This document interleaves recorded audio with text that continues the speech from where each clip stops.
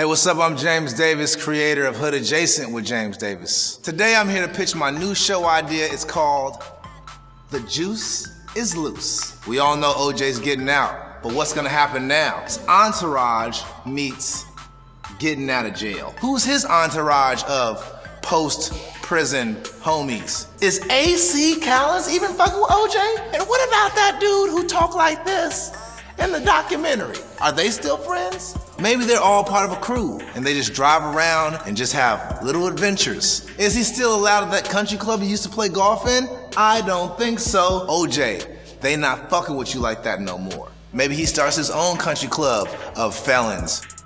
Now OJ is gonna be a sugar daddy. Yep, I said it. He's just gonna be partying like he did the night of that not guilty verdict. He's gonna just fly him on vacations and do old weird black dude stuff like try to do the new dances with them. Or maybe OJ's just inviting people to swim at his little condo community where they don't judge him.